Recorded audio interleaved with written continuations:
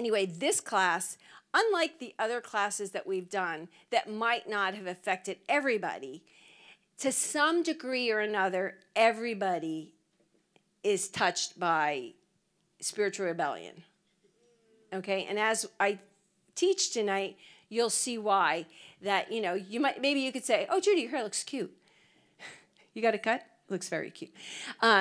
Sorry, that was just a little girl noticing girl.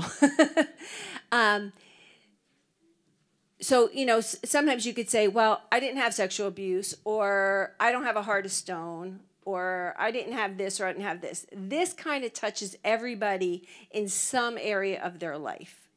So this lesson is about the way we reject ourselves, our lives, thus rebelling against the God who made us and the life he made for us.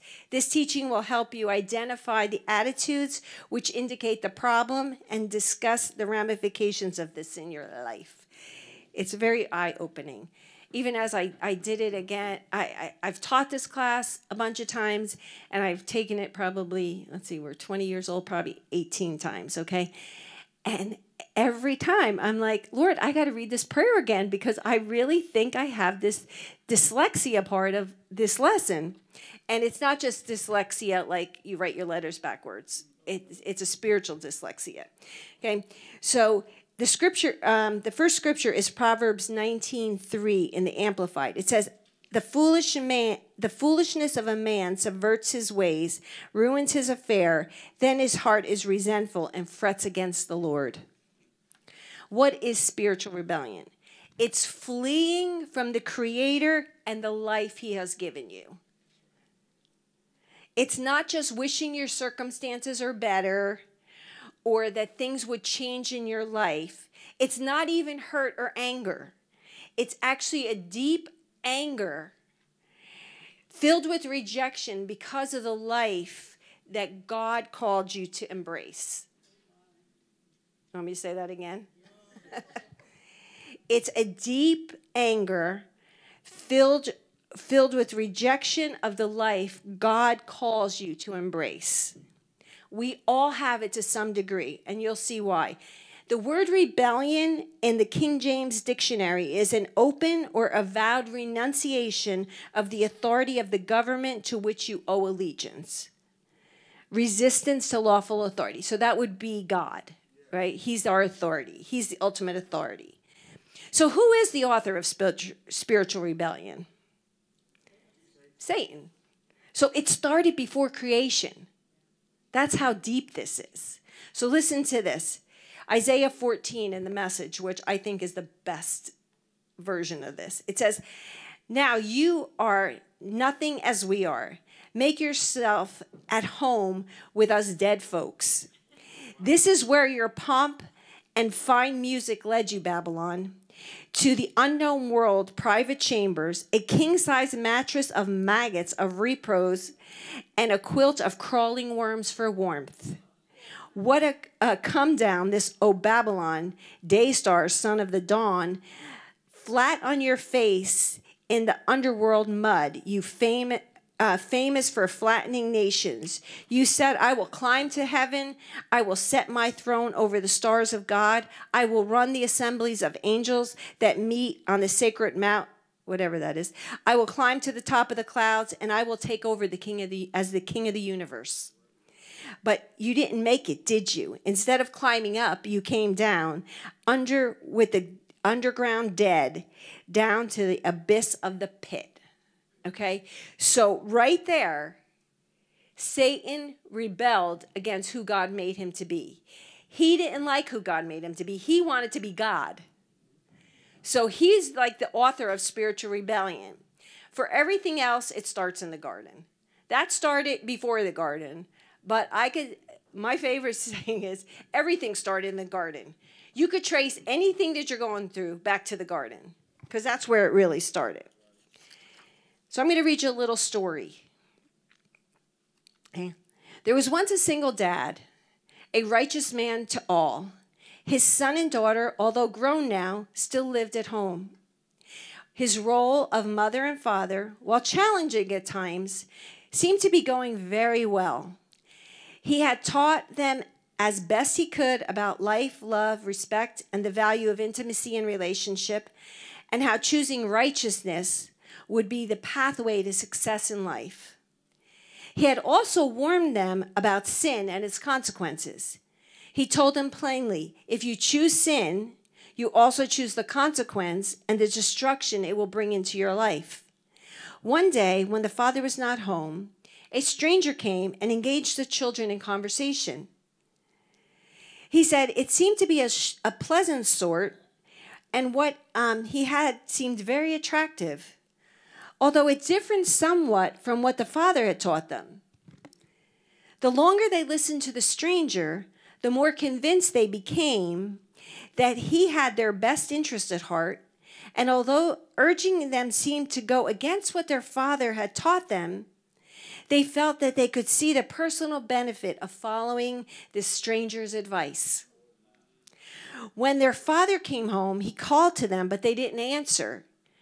He continued calling while looking for them throughout the house. Finally, they appeared from their hiding place, and the father immediately knew something was wrong. He asked them, "What have you done?" They explained about the stranger and the decision to follow him and his advice. The father was brokenhearted by what he heard because he knew the loss of his children would bring suffering as a result of their choices. It would be devastating, not to mention his own loss. His family would be separated, and generations that followed would suffer loss. As gently as he could, he told them they would have to gather their belongings and leave home, the home he had prepared for them. He said, "From this day on, you will work to provide yourself with food, clothing, and your own home. The consequence of your sin is heavy upon you. Go and find your destiny." The children's choice to rebel against their father's counsel brought devastating results. They lost the intimate relationship they had with their father. They lost the home he had prepared for them. They lost the food and clothing he had provided for them, and now they were alone on their own without provision for the necessities of life. This was a shocking dilemma to them. What do you think their reaction was to their circumstances? Naturally, we are all free to speculate about this situation any way we want. However, the purpose of this story is to consider in some detail the potential consequences of your own choices. So really, who's the story about? Adam and Eve. So Adam and Eve, spiritual rebellion, started before the foundation of the earth, but then Satan passed it on through mankind in the garden. When you think about spiritual rebellion and you think about who God made you to be, spiritual rebellion is all about the enemy stealing your identity. It was what he did in the garden. He stole their identity because they were perfect, right? And when we think about, sometimes we don't think about if we give up our identity, we think it's all about us, right? Well, who am I hurting? I'm just not doing what I'm supposed to do. I'm not hurting you. Am I hurting you, Alan, if I don't do my destiny? Yes, I am. But the enemy tricks you into thinking that you're only hurting you. Because spiritual rebellion is all about us. And that's where the enemy gets you focused. In the garden, what did he do? It's all about, what God's not going to do for you, right? He got them on what they felt like they were going to lose out on. So it became all about them instead about what's going on around them. It gets your eyes off of God too, right? So what is your purpose? If I asked you to raise your hand, how many of you in here know your purpose? Okay, some of you other girls better get your hands up because I'll start calling out your purposes from up here. Okay, we're here to have unconditional a love relationship with our Father and to worship him. If nothing else, that is your number one purpose. then it's to fulfill whatever he has you do for the kingdom. It's really not just about us. It's not just about our families or what we have or what we can, do. It's about what God has for us to do. If you don't know your purpose, you're going to go flinting off, looking for the counterfeit. The enemy's going to be able to hook you with the counterfeit, which gives you no satisfaction. And then you go look for then you go look for the next thing. It never fulfills it. God has a destiny and a purpose and a plan for every single person in this room. And just like snowflakes, none of them look alike. And what the enemy gets us with is then jealousy, doesn't he? Because you know what? He gave Easter better gifts than he gave me. I could sit there and go, well, you know what? Easter does this and I don't do that. Or LaToya does that gift and I don't have that gift. And then you're sitting there going, oh, well, if God just did that, then I'd be good. Can you wear Saul's armor? That's putting on Saul's armor. When you want to be somebody else's gifting, that's Saul's armor. Because guess what? If you put it on, you usually fall flat on your face. Because you can't do it. It causes jealousy and envy. What if your purpose, when you don't know it, causes you to sin? And it causes you to lose intimacy with God and disconnect from your inheritance. Now, if we have time, I'm going to show you how an orphan spirit, which I think Pastor taught in one of the classes, right? About an orphan spirit, where that connects with spiritual rebellion. It's the same thing from a different viewpoint. So I'm going to show you how that connects. But orphans don't have inheritance, right? Spiritual rebellion, you are actually saying, here, Easter, you can have my inheritance. Or here, devil, you can have my inheritance. That's what that's doing. Sorry, I just walked off the camera. Okay, what if Jesus didn't know his purpose?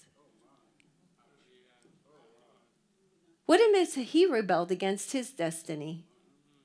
Ooh, ouch, right? What if he said, yeah, I don't like what you got here for me. I'm a carpenter's kid. What am I doing? Hey, John the Baptist looks like he's got some stuff going on that I don't have going on. What if he compared himself to that? And how many times did Satan try to get Jesus about his destiny and his purpose? How many times? 3 times, right? If you always asking him. And then how many times in the word does it say, who are you?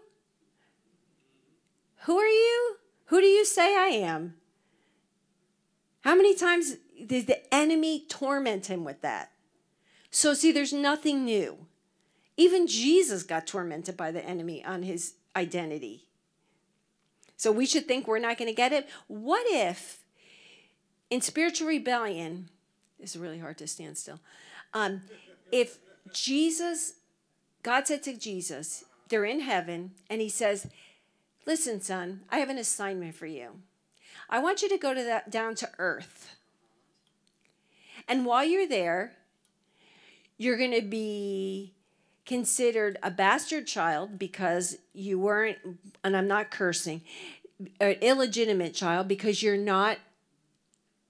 mother and father weren't married when you were conceived. And people are going to hate you. They're going to spit at you. They're going to mock you. Then they're going to put you on trial. They're going to beat you with a cat o' nine tails that has lead pieces in it. They're going to put a crown of thorns on your head. They're going to stick a sword in your side. They're going to torture you in a crowd of people, and the people that you loved are going to betray you. Hey, Jesus, do you want to go down to the earth? What if he said, no, I don't want to do that? Right? What if? What would your answer be if that was you? No, right? Ray's going, heck no. Okay. So that's spiritual rebellion would say, if you had the choice to have different parents, would you change your parents? Somebody said yes very quick. I didn't see who it was. Would you have chosen your looks? Would you have chosen your weaknesses? If your answer in your head is no, that's spiritual rebellion. And rebellion towards God. So, would you choose your siblings or your family, your gender? Now, how about that?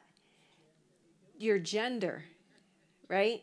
Now, when this was written, there was no such thing as all this stuff that's going on right now. This is just, you were born a boy and your parents wanted a girl, or you thought, so you thought, oh, I should be girl because I'm going to be like a boy so my dad loves me, but you're not going to like change your gender, But what about your social status or the time you were born in life?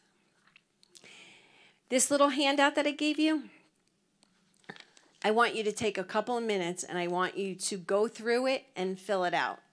Nobody's going to see it. I'm not asking you to see it. If you're sitting with your spouse, you don't have to show them. It's a very private thing. But just take a couple of minutes and fill it out. It's both sides.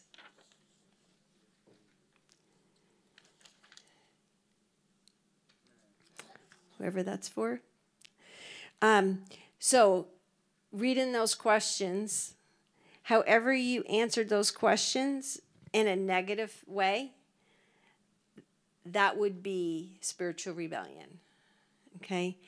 That is dishonoring and disliking what God created, which he doesn't really like. It's an indication of your anger at the Father for your dissatisfaction with his provision and his choices for your life. It also indicates the degree that you don't like yourself, or you're rejecting yourself. And remember I said about comparison and envy, that's what the enemy did with Adam and Eve. I mean, they were perfect. Could you imagine? That was God's masterpiece. A masterpiece. She must have been the most beautiful woman, and he must have been the most attractive man. I mean, God said, that was the first people. He wasn't going to make ugly, right? So they were perfect. They lived in the perfect place. They had the perfect God. Everything was perfect. And the enemy still got them to cause them to walk into spiritual rebellion, not being satisfied with what the Lord had done for them. So I think we could give ourselves a little break because we haven't had all the perfect, and when we make mistakes, and I remember, I forget who said it, and I thought that is so good. If you're a parent and you've beaten yourself up because you haven't been like your kids do something that you wish they hadn't done, and you go, oh, if I had just been perfect, that wouldn't have happened. Well, that's just not true because God was the perfect father and his kids still messed up. All right, so remember that. All right, so all roads lead back to the garden.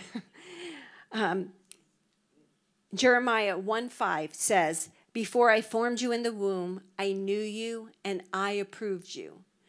God's stamp of approval is on you. God's stamp of approval is on you. So you're saying, so that would be like the butcher stamping the cow and saying, you are the finest grade of meat that there is. And the cow going, no, I'm not. I'm chopped meat. Okay? And the butcher's going, no, you're the finest grade of meat. I don't even know what it is because I'm not a meat eater. But whatever it is, USDA grade, whatever. And no, I'm chopped. No. See, they just put me through the grinder as chopped meat and make hamburgers out of me. I'm not the sirloin or the top thing. That's what it would be like, that God's stamping his approval on you and you're saying, no, I don't agree with you. Who are we to not agree with God? That's a dangerous place to be, because that's where the enemy has a foothold. Psalm 139:14, and this is also from the Message. It says, I am fearfully and wonderfully made. You made me inside and out. You knew every bone in my body. You knew exactly how I was made, bit by bit. How I was sculpted from nothing into something. Like an open book, you watched me grow from conception to birth. All the stages of my life were spread out before you. The days of my life all prepared before I ever lived one. Bit by bit, the Father put you together. Bit by bit. The enemy tries to stick his bits in there. But God made a perfect bit by bit when he made you. Now, you might not agree with him, but whatever it is, I mean, he didn't make Jesus, good looking. He could have said, well, John the Baptist is way better looking than me. Why didn't you make me good looking? Maybe people would have been attracted to me. Maybe people wouldn't have crowned my head with thorns. Do you ever think about that? When we're saying something about being ugly, or, I don't like my nose, or I don't like this, I don't like that. Jesus wasn't, it says he was lowly. But what about if Anthony started saying, you know what, God, I don't like this bit. And Andrea said, you know what, Lord, I don't like this bit and this bit and this bit. And Marianne said, you know what, God, there's like a bucket full of bits I don't like. And I want to get, what'd you say? I'm just kidding, everybody.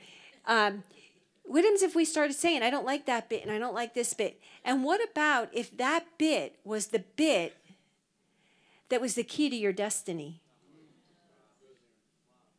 But God, you know what? When I was a kid, the gift of discernment is a really hard gift to have when you're a kid.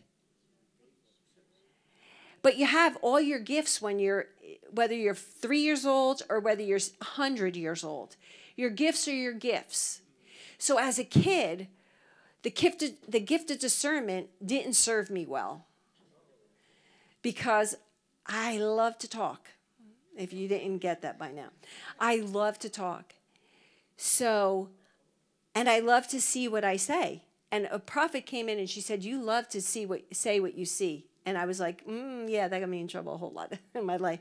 But as a child, I would just see what I said. I would say what I saw. And adults didn't like that. And I would get shushed. I'd get punished.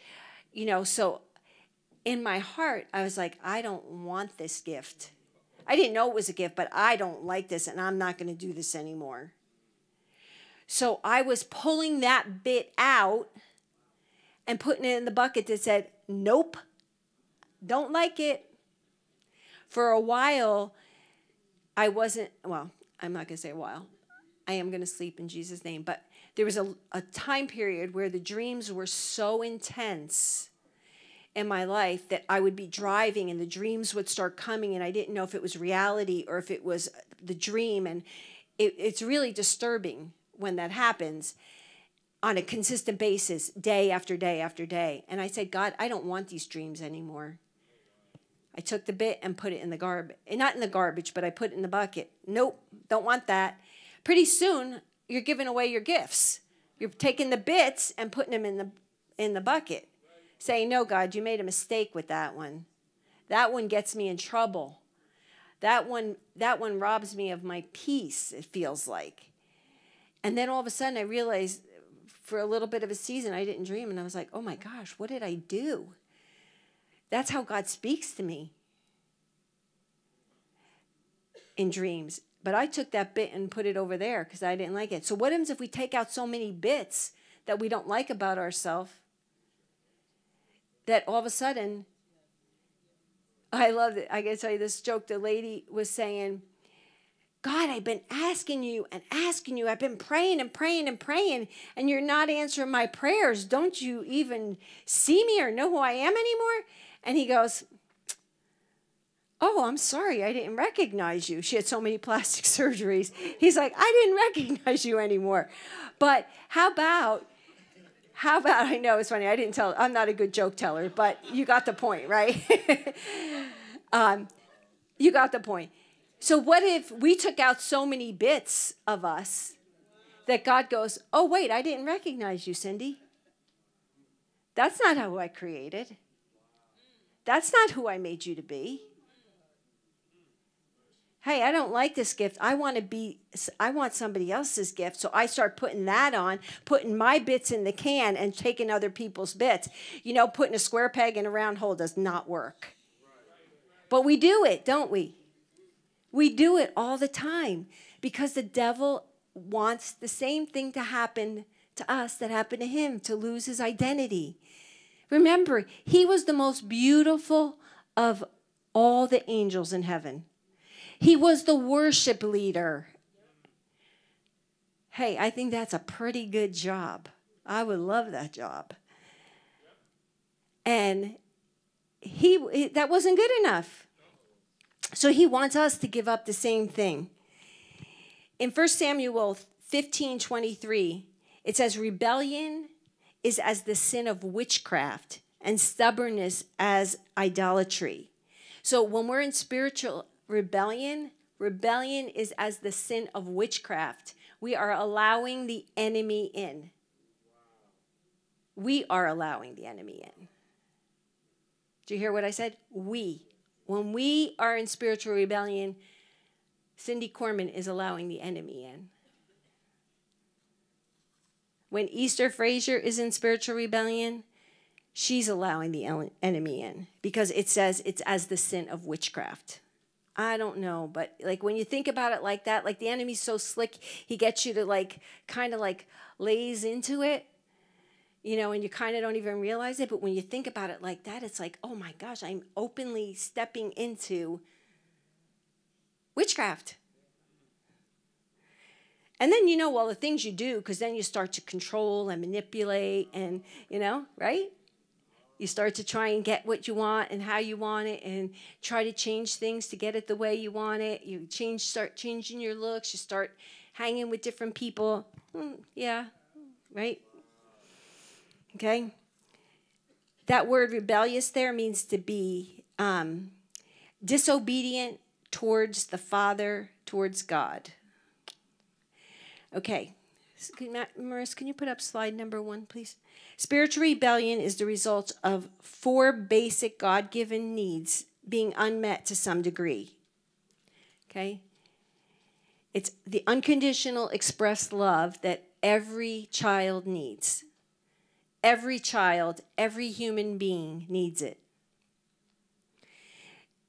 They one of the CDs, I think it's in the emotional abuse, which we're not going to be doing this time, but it says that a child that is love and nurture is withheld from is emotional abuse. Because it's one of the basic God-given needs in our life. Affection and affirmation, security and safety, purpose for living. See, I told you. I said the words backwards. To the degree that these 4 basic needs are not met by our family of origin, to the degree that we are rejected or wounded and have a love deficit, this wounding can even begin in the womb. So it is a fact, it's a scientific fact that babies in the womb hear and their emotions are affected. And you can make judgments in the womb. You can make vows in the womb. You can be totally affected in the womb. So if you weren't wanted, if you were a threat of an abortion, if you were the wrong sex, you know, sometimes families have 3 girls and they really, really want a boy.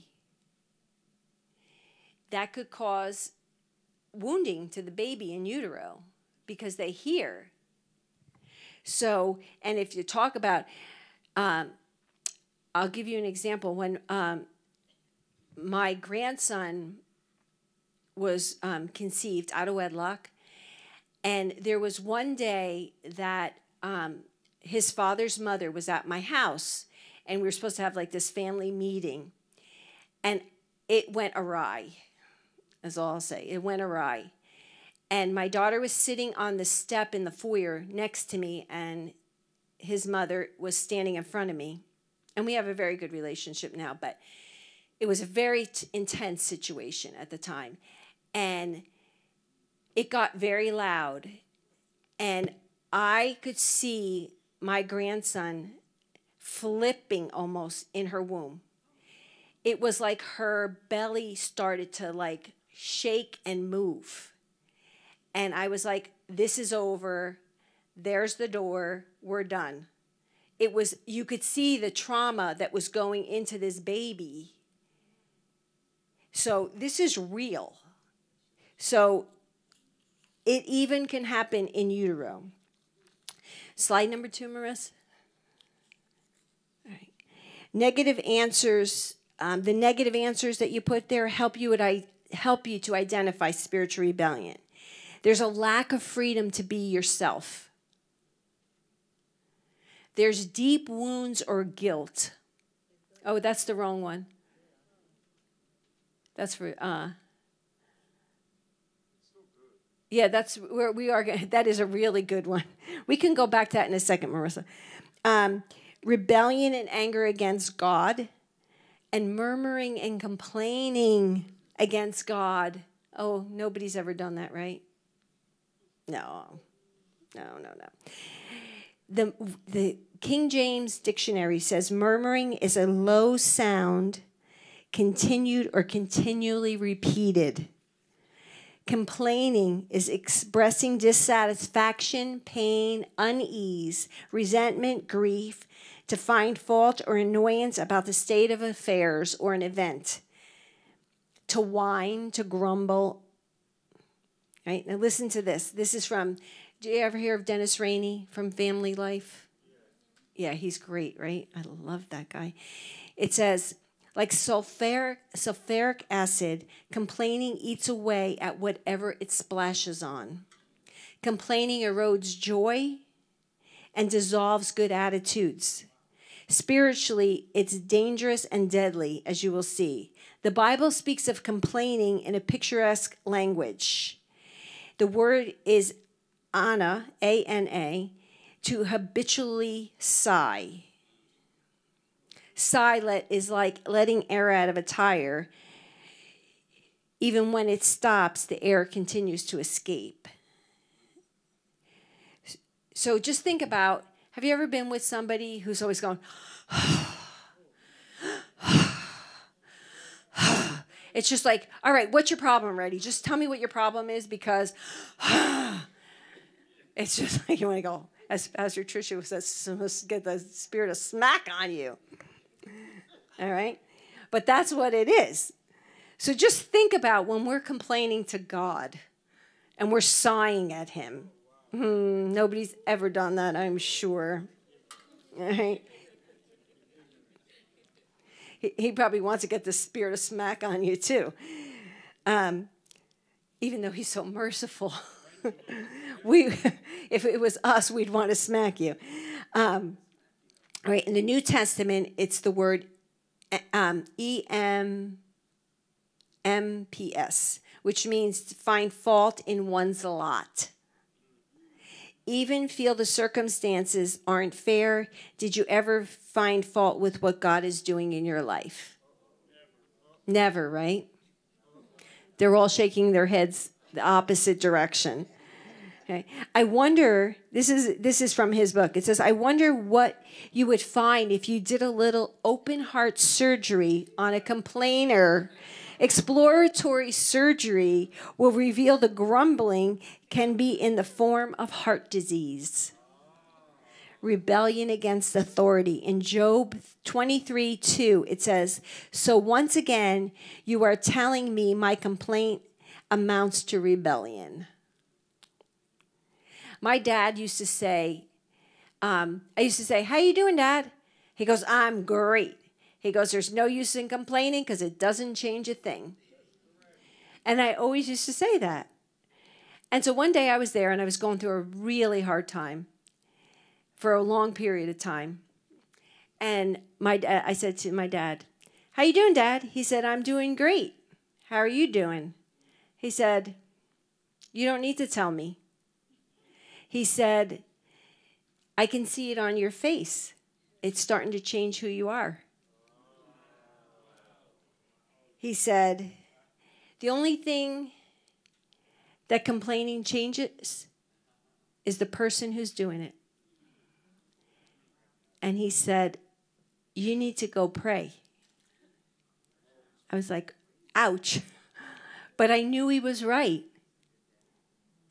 The only thing complaining does is change the person who's doing it. It does nothing else. It gives the devil a big fat foothold. In Numbers 14:26 through 30 in the New Living Translation, it says, then the Lord said, this is what the word says about complaining. Then the Lord said to Moses and Aaron, how long must I put up with this wicked community and its complaints about me? Yes, I have heard the complaints the Israelites are making against me. Now tell them this. As surely as I live, declares the Lord, I will do to you the very thing I have heard you say. You will all drop dead in this wilderness because you have complained against me. Every one of you who is 20 years or older and was included in the registration will die. You will not enter and occupy the land I swore to your fathers. That's pretty stiff punishment. But think about it in terms of the garden. What happened? They didn't die physically, but they died, right? Spiritually. So you can just translate that here as there's a spiritual death that goes on when you're complaining. Maybe you're not going to drop dead like it says here, like you're going to fall over and drop dead, but parts of you start to die when that's all you do. Okay? When we reject life, we dishonor and hurt God. We refuse his gift of life and hope, and we refuse to trust him. The rest of that little Dennis Rainey piece says, at other times, complaining is a loss of perspective, a failure to remember who is in control. And that's where the enemy had me when I was complaining. It was a loss of perspective and forgetting that no matter what the circumstance that I was living through looked like, that God was still the one in control. An attitude that wonders, does God really know what's best for me? Ouch, right? Jude 16 tells us that complaining germinates in a selfish heart. There are grumblers finding fault, following after their own lusts. But generally, it's a person who is dissatisfied with his own lot in life. The circumstances God has allowed to come his way, the Israelites' grumbling was only symptomatic as far more fatal disease, which is unbelief, a lack of faith that God knew what he was doing. How many of us could say, yeah, been there, done that, right? Wondering, God, do you really know what you're doing right now? Did you fall asleep? God, are you sleeping? Can you wake up? Because I don't know if you know what's going on right now. I don't know if you know that the devil is wreaking havoc. It's what they said on the boat, right? The storm is going and Jesus is sleeping. Jesus! Jesus! Where are you? What's the problem? You think I don't know what's going on? Selah. He always knows what's going on. He's always 5 days ahead of us. He's always knows everything that's going on. He's already been in those days, made provision, protection, safety, and strength for all of us. But the enemy torments us and says, oh, where's your God now? Where did he go? Is he sleeping? And then you start thinking you're saying, is God, are you sleeping?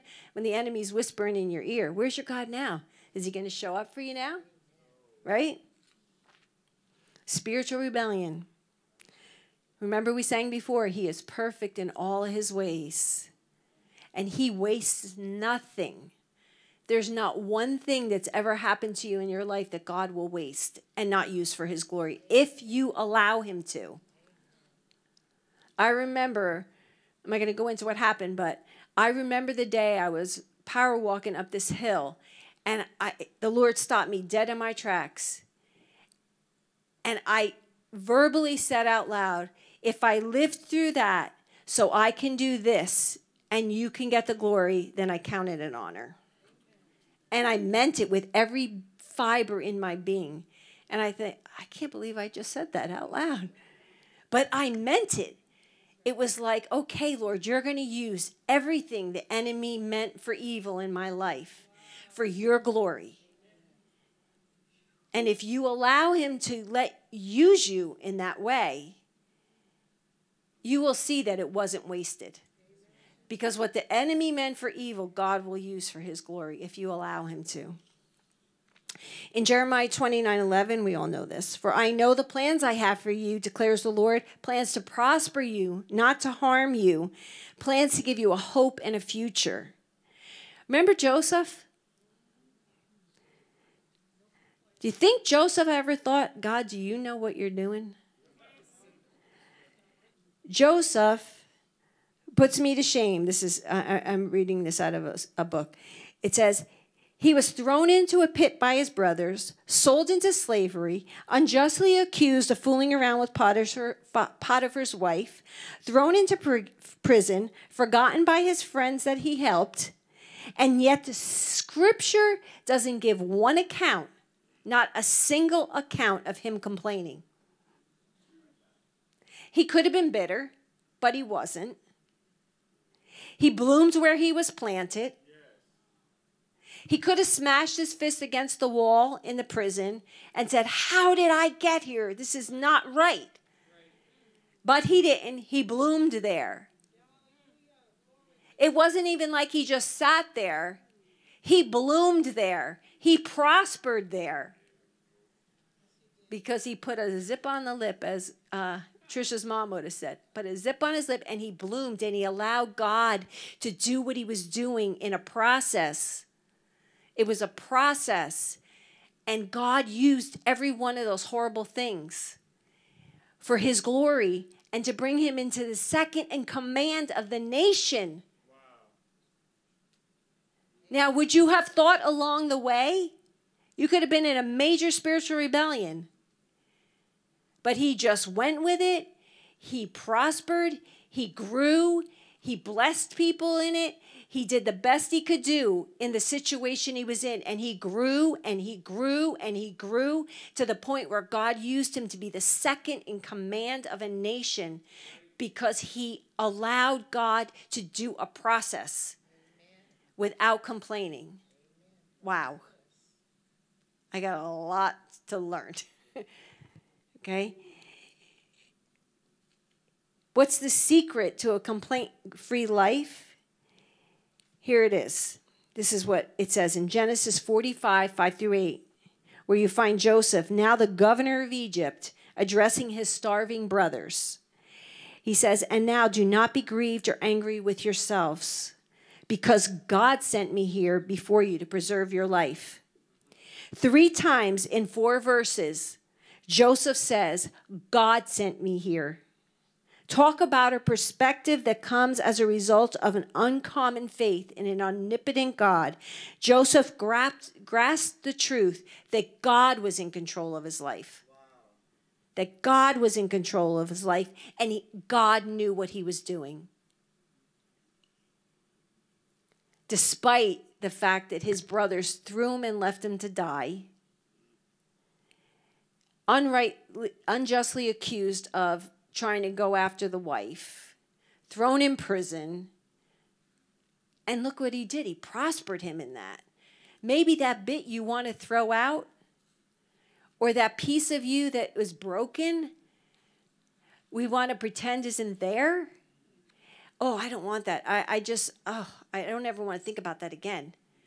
Maybe that bit is going to help somebody else get free. How about that? How about when you use what the devil did to you to get somebody else free? Listen, I can tell you, there is no greater joy than when you get to cut his head off. Now, this is on Facebook. I shouldn't have said that, but figuratively. Like when you get to destroy him in the area where he tried to destroy you, let me tell you, you're doing a hallelujah dance. You're going to do a hallelujah dance. So don't want to be throwing that bit in the garbage because you're going to need that.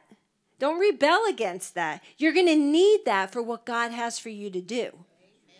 And when the devil's telling you, oh, you don't want that, and you start rebelling against God, oh no, devil, that bit's going to be used to destroy the works of darkness in somebody else's life. Hallelujah. Okay, what are the symptoms of spiritual rebellion? Death wishes. Okay, prone to accidents, diseases or allergies. Yes, ma'am. Okay, even if you have a lactose intolerance, it could be spiritual rebellion from conception when you weren't wanted and you rejected the milk from your mother. Okay?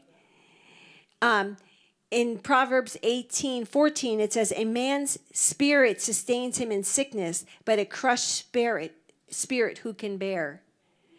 Okay? So if you have those things, maybe you have to look to see if there's a spiritual rebellion. Sure. The scripture? Oh, the things? Death wishes. Prone to accidents, disease, or allergies. When the doctor says, I can't find anything that you're allergic to. All right. Disrupted coordination. Your body and your spirit are not in harmony when you're in spiritual rebellion. It says in Matthew 12:25, Jesus knew their thoughts and said to them, every kingdom divided against itself will be ruined, and every city or household divided against itself will not stand. So when you're in rebellion, one second, sweetie. When you're in rebellion against yourself, you're a house divided. Because God said this about you, and you're saying this about you, that means there's a divide, and it means you can't stand. Because a house divided cannot stand. And if you're a house, a temple of the Holy Spirit, and you're divided in your spirit, how are you going to stand? Bukwaya? That's like somebody who has to carry an EKG around and say they're normal, because if they go into the hospital, they think they're having a heart attack. You hear my point? No. I have a friend who has to carry around an EKG to say they're normal, because if they go into the hospital and give them an EKG, it'll look like he's having a heart attack. Wow. That's interesting. So back to the last one you said, the body and Oh, the body and the spirit aren't in alignment, in harmony. I'm not quite getting it, but so they carry an EKG around all the time to do it. Because if they went to the hospital, they would say they were having a heart attack because their EKG isn't normal. Wow. Well, they might have spiritual rebellion. There you go. You could go to them and tell them. Yeah, so it's your body and your spirit aren't on the same wavelength. And that word divided there means split into fractions. So remember I was saying about bit by bit by bit, and you start getting rid of the bits? You're splitting yourself into fractions. You could even be divided with the Lord. All right, the next one is inability to relate to others. Problems communicating with people. Have you ever met anybody who, when you're standing in front, they're always saying, oh, I'm so sorry. I'm so sorry. I'm sorry for breathing in your presence. I mean, I know that's kind of, but you know what I'm talking about. Like they're an excuse. Like they're just always making like an apology for themselves. That could be a sign of spiritual rebellion. Broadcasting don't like me. Do you know that people actually, without words, broadcast don't like me? You send out vibes in the spirit realm that say don't like me. It's a rejecting, causing spirit. And sometimes you ever meet somebody and you go, I don't even know why I don't like that person. They probably have a rejecting, causing spirit. You don't even make that. I don't know why I don't like that person. Because I never even met you. But I kind of like don't like you. It could be something that they're throwing off. Reject me, don't like me. Oh, I got my pages all messed up here. Okay, feeling out of place is a sign. Sexual problems, that you don't feel like you're a blessing to your spouse. That could be a sign of spiritual rebellion.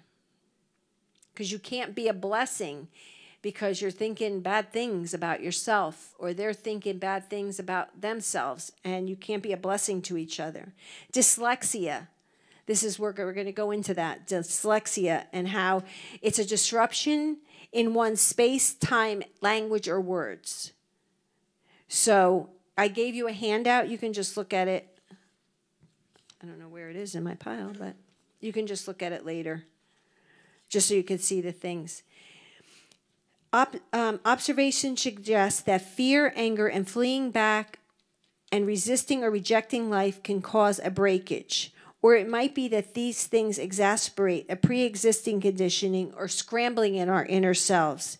This scrambling, which is first experienced in the spirit, can be mirrored in the physical realm, resulting in speech or spatial inversions. So people that are very uncoordinated, it could be that their body and their spirit aren't in alignment. It's also, your words come out backwards, or your letters are transposed, right? Is that, or you write mirror, like you can write mirror.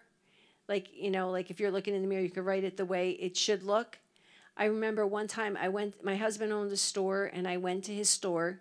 It was the day before Valentine's Day, and he was right on South Street in Morristown. He had these 2 huge picture windows in his store. And I went there with a bar of soap, and I wrote on the window, "Will you be my Valentine?" so that he could read it from the inside. But what I didn't realize when I was finished, that I had just written it mirror backwards without thinking in my brain. And it was perfect. And I was like, oh, this is very scary. And then when I read this, I'm like, oh, Lord have mercy. I got some work to do. This was a few years ago. But I stood there in amazement. I was like, how did I just do that without thinking? Because I had to do it fast. Because I'm like, oh, somebody's going to call the cops that I'm vandalizing this building in Morristown. I have no proof that I own the building or that my husband owns the building. And, cars are going by and looking at me like, what is this lady doing with a bar of ivory soap on the window? Okay, it could also cause a destiny malaise. It's a vague or unfocused feeling of mental uneasiness, lethargy, or discomfort. The sickness of the heart we experience when we believe we are missing part of the purpose of our life. There's I call it a holy frustration, because God is never going to just leave you be. If you're not walking in your destiny and you're not fulfilling the purpose he has for you, there's always going to be a holy frustration. I call it a holy frustration, because he's got to do something to make you so uneasy because he needs you to step into your destiny, not for you, but for everybody who's waiting for you to step into your destiny. There's people that are waiting for every person in this room to step into the fullness of their destiny. Do you believe that? There's people waiting for you. There's people that there's nobody else that can touch but you. God will finally bring somebody, but it might not be the same as if you did it. There's people waiting for you to arise into your destiny. That's how important this is. You can't, when you're in spiritual rebellion, you cannot fulfill your destiny with joy. Because joy and anger can't coexist. They're polar opposites. So if you're all angry at God because he didn't do well enough for you, how are you going to fulfill your destiny with joy? When he's saying, come on, Rachel, I got it for you, babe. Come on, I got great things for you. People are waiting for you to come into your destiny. But quiet, people are waiting for you to get into your destiny. There are people that you can touch like nobody else can touch. And those things that you've had victory over, that's your weapon. That's not something you want to throw in the garbage. That's your weapon. You have authority where you have gotten victory. That's where you have authority, the most authority. Somebody who's overcome drug addiction has way more authority to pray with somebody than I do. Now, somebody that had an eating disorder, I have a lot of authority there. But drug addiction, alcoholism, I haven't touched it. So not that I've never done either one of those things, but they never had me. So I had no victory. I didn't need victory over it. But somebody who's had victory, that's their sword. That's like where they can destroy the enemy with the most authority. Like, think about, where has the enemy tried to destroy you and get you in spiritual rebellion and get you to try to walk away from your destiny? Because that's where you probably have the most authority. Where has he tried to get you since you were about this big? Did he try to cut your voice off? Because that would tell you something. That the Lord gave you a voice that he wants you to use. Whatever it is where the enemy has tried to destroy you, there's probably a purpose in your life that God had for you that the enemy tried to come and shut you down way early. That's what he does. All right. So the remedy for spiritual rebellion, Philippians 4:11. It says, in the Amplified, it says, not that I speak from any personal need, for I have learned to be content and self-sufficient through Christ, satisfied to the point where I am not disturbed or uneasy, regardless of my circumstance. Regardless of my circumstance. And that's where Joseph was. Regardless of his circumstances, he was content. When you're content, it doesn't mean you have to like it. It just means you're content. It's like, okay, God, I know what you're doing. This might not be fun. It doesn't mean you have to be jumping for joy. Woohoo, I'm in a trial. This is great. I don't know anybody that does that. I'm sure when Paul was being persecuted, he wasn't going, woohoo, this is fun, getting rocks thrown at me. But when Timothy was getting stoned to death, he's asking God to forgive them. All right? I mean, talk about being content in whatever situation you're in. I don't know if I could do that. Okay, so we're going to pray this prayer, choosing life. Okay? Go ahead, Kath. Yeah, I'll send out the notes. I don't mind doing that. Pastor will send them out. I don't have your emails, but I mean, I have some people's emails, but he'll send it out. All right, so you don't have to stand up because we're going to keep going on the dyslexia piece, but I'm going to read the back. There's two prayers. I'm going to read the top of 179, and then we're going to read together page 178, okay? And then this would be a good one to go home and do again and sit with the Father, because we're going to go through it, but it would be good to sit with the Lord and go through it. All right. So, Lord, you could just shut your eyes for this part.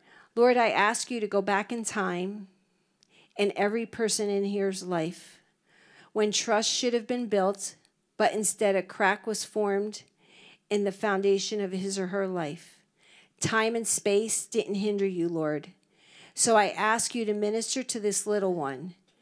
Let your forgiveness flow towards the parents for their lack of affectionate and appropriate touch. Search out each person's wound and heal it, Lord. I ask you to sovereignly reach down and pick up this little one, ministering your comfort, nurture, and assurance. Communicate the delight you have in each one of your sons and daughters, and let him or her know how much you cherish him or her. I ask you to hold this little one close to your heart, letting the strength of your spirit flow into his or her spirit, and fill the cracks in the foundation with your strength and your solidity. Okay, now we're going to pray the other side. Okay, we'll pray it together out loud. Lord, I acknowledge that I have not chosen this life. I would have never chosen my circumstances, my family, my personality, or my body.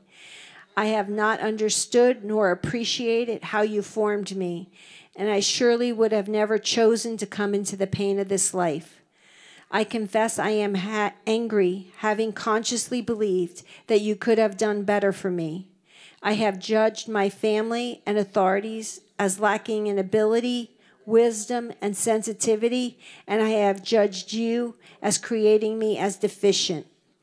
I have come to see how others have wounded me, and I choose to forgive. And when you go home, you can list the people.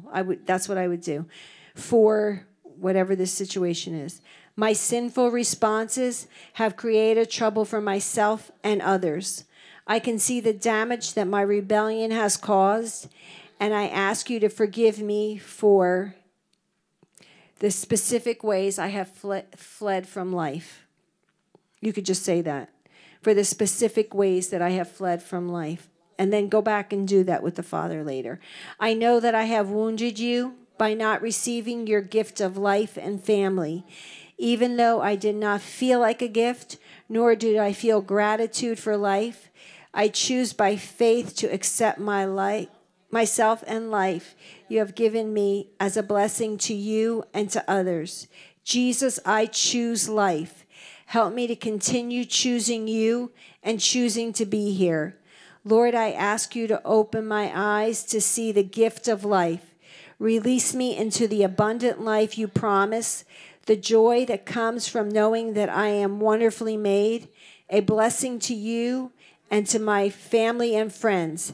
Help me to know the abundant joy that comes from moving towards the destiny you have planned for me.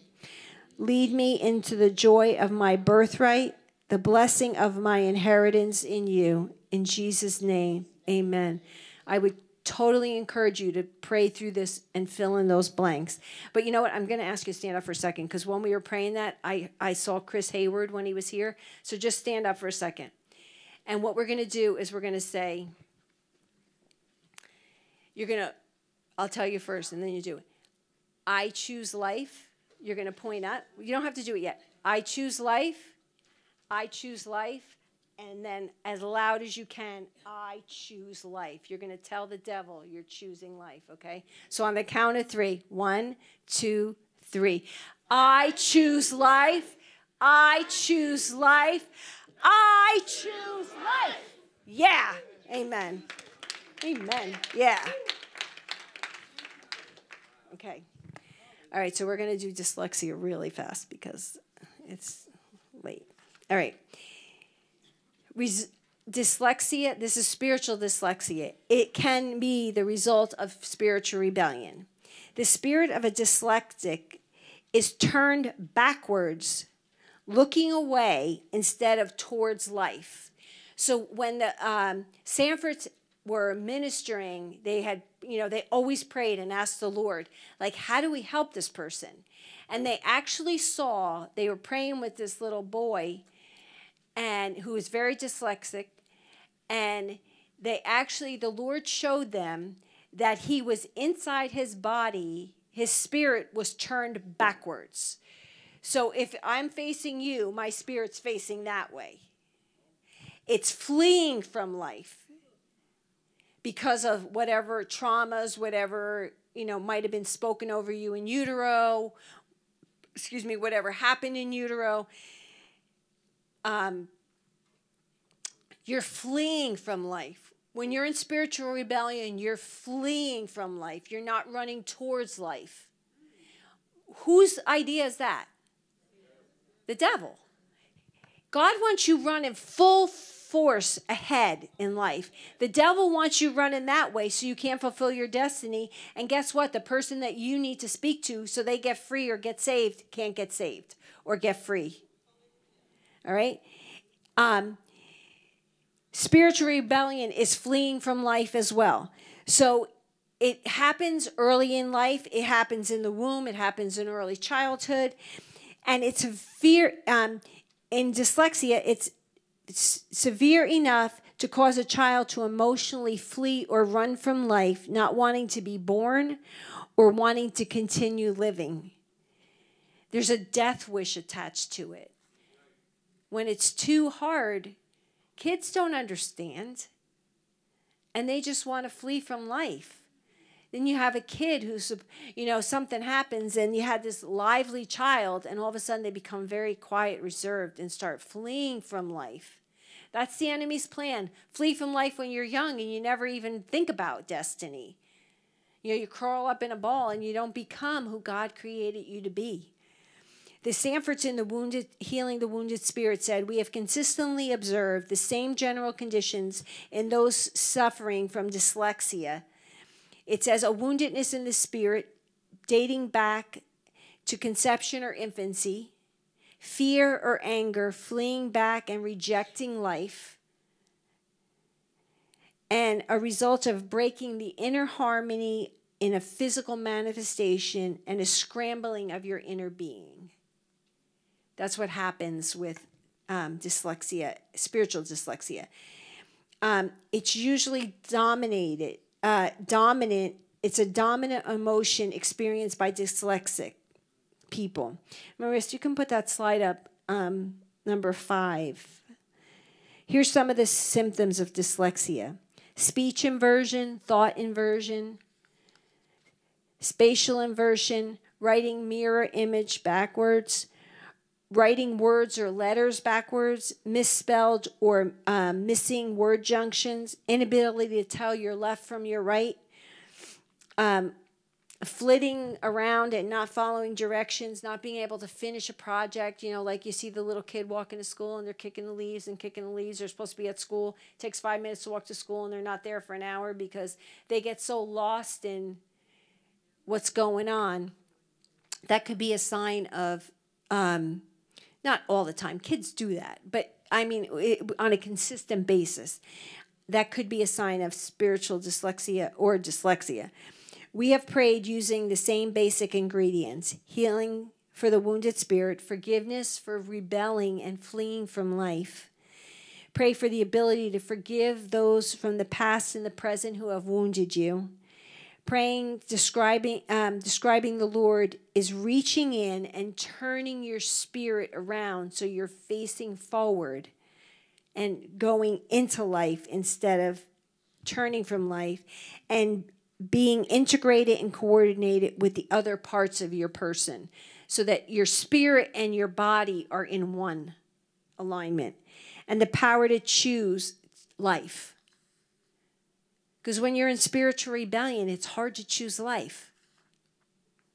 It's hard to choose running into life when there's so much about you that the enemy has tormented you with about who you aren't, what you don't have, what God's not doing for you, what God hasn't done for you, what he's doing for so-and-so and not for you.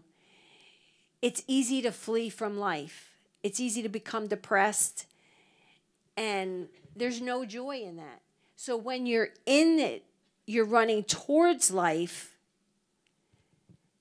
You're running towards the Father. When you're this direction, who are you facing? If you're not facing the Father, you're facing the enemy. He's ugly. I gotta stay over here. Thank you. Thanks for being my coach. Sorry. So when you're fleeing, you want to be running towards the Father, no matter what the circumstances, no matter what you think isn't right, no matter what you think he's gypping you on. We think God's gypping us. That's an old word. I haven't said that word in a long time, right? Showing my age. But don't you feel like that sometimes? You're getting gypped. I hate getting ripped off. I do. I hate getting ripped off. I love bargains, and I hate when I feel like somebody thinks they're getting over on me. I don't like that. But, if you think about that, when you're falling into spiritual rebellion, the enemy's getting over on you every time. So when we're fleeing from life, we're running right into the hands of the enemy. Yuck. All right, so we're going to choose something different tonight? Yes. All right, so let's read this prayer, healing dyslexia. Oh, look at that. We could stand for this one. And then I'm just going to go back to that slide that we saw before because everybody's like, oh, I like that slide. Okay. Prayer for healing dyslexia. All right, we're going to pray together. Heavenly Father, I come to you in the name of Jesus, and I confess that I have rebelled against my life, that I have run from life, that I have not embraced my life, and I have chosen death over life. I repent and I ask your forgiveness. Today I choose life, not death, blessing, not cursing. Father, release me from this wish over my life, and I ask you to impart to me the gift of life you have intended for me. Father, I forgive you for the difficulty and the wounding of my life experiences, and I forgive my parents for unintentionally wounding me by not meeting my basic love needs. I also forgive others specific for their wounding in my life. So you can go back and pray that again as well. I choose to speak blessing over all of them in Jesus' name. And now, Father, I ask you to come in and reach into my life and turn my spirit forward. So I just want you to turn around.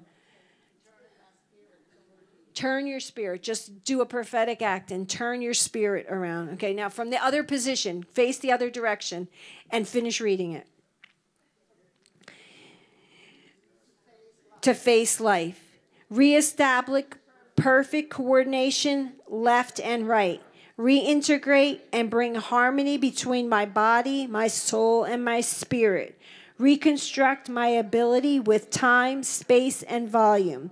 Create in me a clean heart and renew a right spirit within me. Help me, Father, to fulfill my God-given destiny in Jesus' name. I choose life. Choose life. Amen. All right, I'm just going to go back to that one slide real fast, okay? I'm not going to do... there's a prayer in there for the spiritual orphan, so you can just look at that. But Marissa, can you put that other slide back up? Number 3. I think it's number 3. Yes, that one.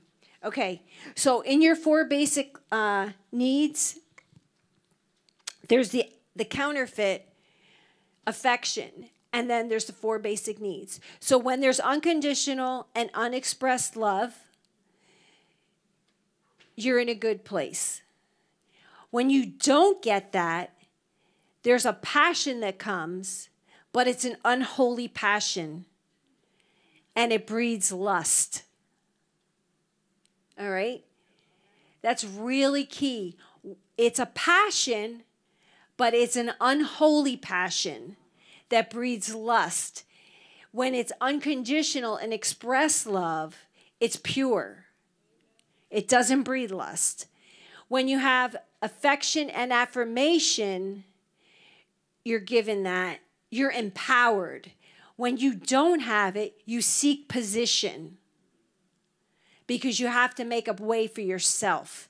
Then you seek position when that isn't met. When you don't have safety and security, you seek possessions because that gives you security. You think it does, but it doesn't. When you have purpose for living and it's God-given, which he has given every single one of us, because he says, I have a plan and a purpose for your life.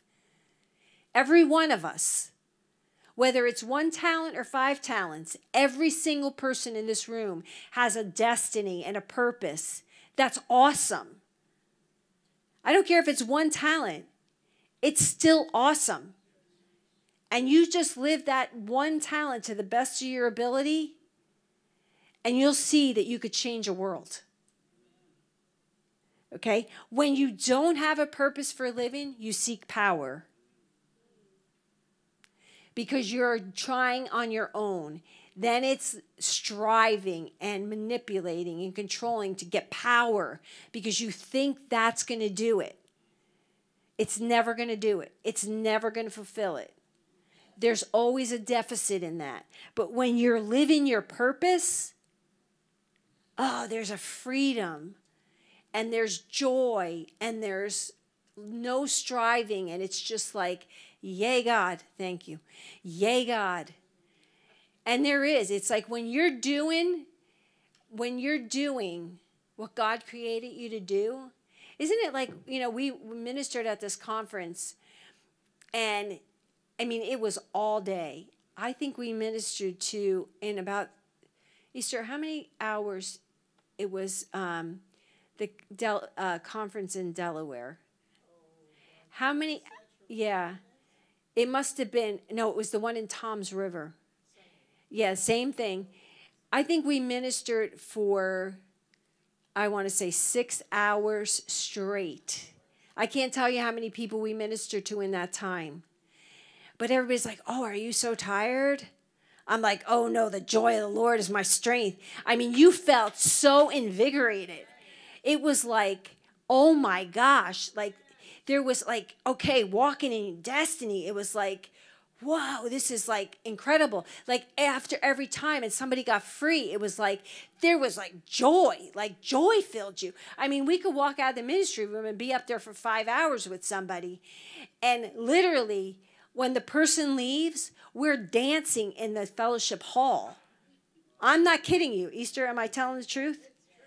Hollering, hooting, screaming, and dancing. When we see somebody get free, oh my gosh, there is a party. There's joy that comes when you're in your destiny and you're doing what God called you to do. Oh, the joy of the Lord is your strength. But when you're seeking power, oh my gosh, it's so exhausting. It what? Yeah, it's just exhausting. But when it's, that that's where God has you and you bloom where you're planted, even if it doesn't look great then, like Joseph did. Remember, like you might be in a job that you don't like, but bloom where you're planted. Be a blessing. Serve God with all your heart and see where God takes you next. Don't rebel against the thing because you don't know what the Lord has. It's like, Lord, show me what the purpose is in this. Show me what the purpose is. Because when you don't, you just get angry. And then the enemy has a victory. And I hate when he has the victory. I do. I hate when he gets the victory. And I hate when I fall into his trap and go, he got me again. I hate it. I like when I'm dancing around up in fellowship hall, hooting and hollering and screaming. I mean, screaming. Sometimes we're screaming. Sometimes we talk about it for the rest of the day. I mean, there is no greater joy than to see somebody get set free. For me, that might not be your thing, but for me, when I see somebody get free, oh my gosh, there's a party in my heart. A party. I could do it all day long. It's timeless awareness. I mean, sometimes it's not timeless awareness, but when it's good and God's moving, like it's just supernatural, and you just like, whew. So don't let the enemy steal your destiny.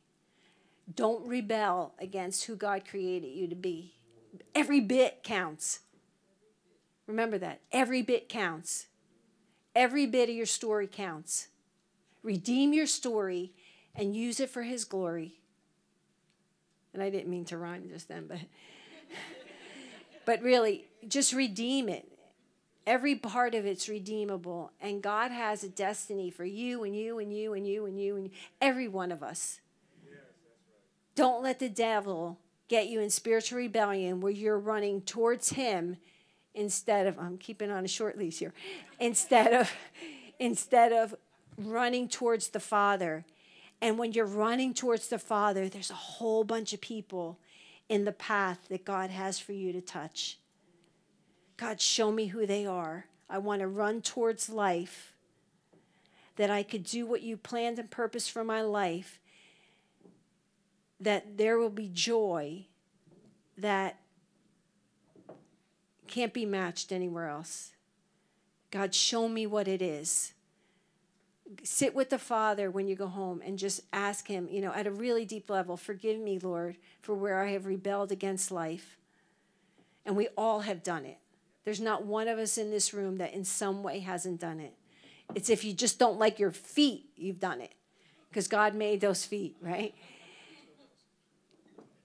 It doesn't matter what it is. Every one of us has done it in some way. Maybe we didn't like our siblings. Maybe we didn't like our parents. Maybe we didn't like where we grew up. Maybe we did want to be born in a Victorian era instead of now if we had the choice. Maybe you wanted to be born in a medieval, maybe you wanted to be born when Jesus was here. Whatever it is that you aren't satisfied with, bring it to the Lord and say, Lord, I give this up. I'm sorry I rebelled against who you created me to be. And yeah, maybe my circumstances were stinky. But you know what, God? You even knew that. And you're going to use it for your glory somehow. Just remember that. If we give it to him, he'll use it. He'll let us use it for his glory. And I'm telling you, when you get to use it for his glory, and I know most of you probably have already done that, there is no sweeter thing. Nothing sweeter than that. So go kick some devil, you know what. After you go repent, then go. I love doing that. So, I'm just going to pray for you. You could stand up, and I'll let you go home. But read through that prayer of the orphan prayer. I gave it to you. It's very much like spiritual rebellion. But if you read through the prayer, you'll get the gist of the similarities, and it'll give you the thing. Because you don't want to be an orphan either. You have a good Father, and he loves you, and he's so perfect. And he loves you perfectly. So, Father, I just thank you for each and every one of your sons and daughters that are here, God. Each one of them are so awesome, Lord God.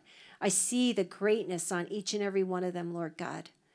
I see greatness on each and every one of them, God. They're spiritual giants. And I break off every lie of the enemy, every tormenting lie that tells them that they're anything but spiritual giants, Lord God.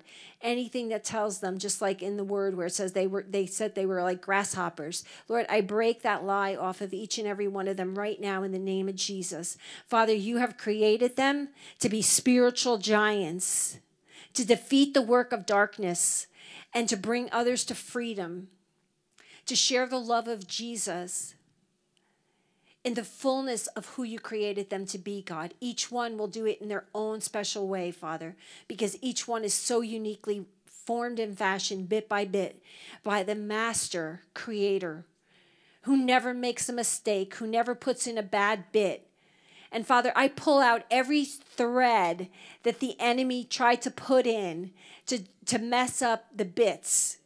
Father, I pull it out in the spirit realm right now. And I wash that place with the blood of Jesus. And I cancel its power and effect over each of their minds, souls, and bodies right now in the name of Jesus. Lord, I thank you that every bit, when you formed and fashioned them, Father God, was for a purpose. That each piece that you put together so perfectly, Lord, is for a purpose. And Lord, even as we stand here, Lord God, every bit that has been fractioned off, God, we call back to make them whole right now in the name of Jesus. Sanctified to make each one whole again, Lord God. Every bit that was put in a bucket or put on the side or on the shelf, Father, because it was painful or it didn't look right or it didn't feel right, Lord, that It didn't look like somebody else, God. We washed those in the blood and we call them back, sanctified, to make us one in you, Lord God. And I thank you, Father God, that even as you have pulled back the cover on the enemy tonight, Lord, like you said when we were in worship, Lord, I thank you that each one will run towards life. Father, that they will run with a holy wind behind them, Father, towards life, touching every person that is in their path between you and them, Lord God. That the fire of God would consume them and be on them, Lord God, and consume every lie that has stood against the knowledge of who you created them to be. Father, tonight, they have all said they choose life. Lord, help them. Holy Spirit, walk alongside of them to help them to walk in this new way in choosing life. Help us all to be like Joseph, Lord, to bloom where we're planted in every situation so that you could bring us to the destiny that you have for us, Lord. It might not be the second in command of a nation, but it'll be it'll be the place that you call us to, Father, that no one else could fulfill. So we just thank you for who you've called us to be for such a time as this, just like Esther, Lord God. Just like Esther, Lord, in 4:14, it says, perhaps you were created for this purpose. Father, we just thank you and praise you for the purpose that you have for our lives. And I bless every one of your sons and daughters to run towards life in this next season, Father, starting tonight and never looking back. And I just bless them. And I thank you for that you're such a good, good Father and so faithful. And Lord, I ask that you bless them for their faithfulness to stay in even when it hurts, Lord. Even when it's hard, Lord. That they have the tenacity to stay. And Father, your word says that you reward those who diligently seek after you. So I just decree that the great is their reward. In Jesus' name, amen.